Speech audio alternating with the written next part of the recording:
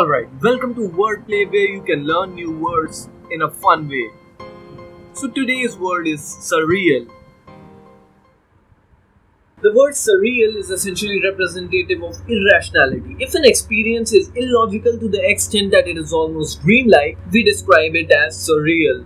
In the 20th century, surrealistic art became very popular, and it was based on combining totally unrelated ideas in a way that the logical mind is incapable of interpreting. So the word surreal here has been broken down into surpass and real. That is, surreal means surpassing the reality. Watching a computer program defeat a human being in the complicated game of chess was rather surreal. It is daunting to see how quickly the idea of human beings being surpassed by computer intelligence is becoming a reality.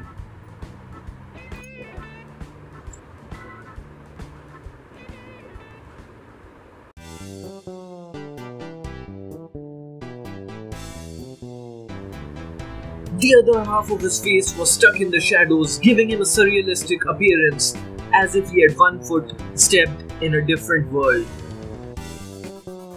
Salvador Dali was a skilled craftsman best known for the bizarre and striking images in his surrealistic work.